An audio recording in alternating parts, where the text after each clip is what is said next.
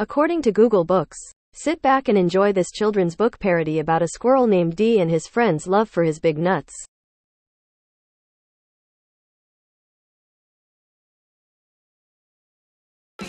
With Article Furniture, it's easy. It's story time with Red Squirrel.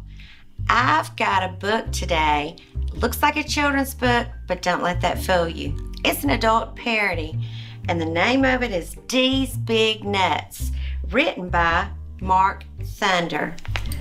Let's go ahead and learn more about Dee's Big Nuts. Let me put on my reading glasses.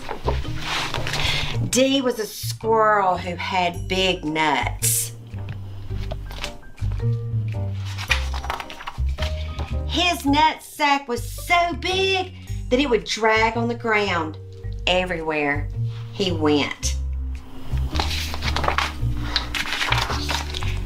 Dee had a friend named Sarah who loved nuts. Sarah would go around the town trying to put everyone's nuts in her mouth.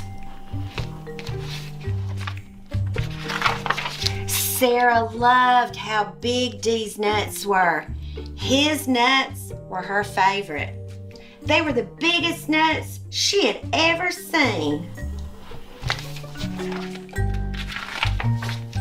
She would play with his nuts all day and sometimes even at night. Sometimes her mom would join. They would take turns holding Dee's nuts at night.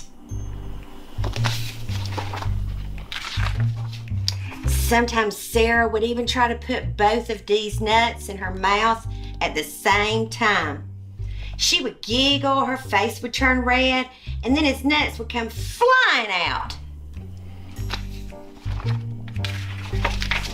One day, someone ran up to his nuts and started poking them. "Hey, jerk off my nuts," he said.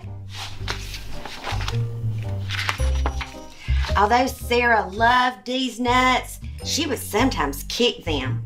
She once kicked them so hard, she busted a nut. Busted nut right there. Dee was very sad that Sarah busted his nut. He just wanted Sarah to play nice with his nuts. One day when his nuts were feeling better, she took them to lunch, where she got peanut butter all over them. His nuts were so sticky. After that day, she knew she would need to play nice, because all good squirrels know how to play nice with big nuts. The end. I hope you enjoyed that story time.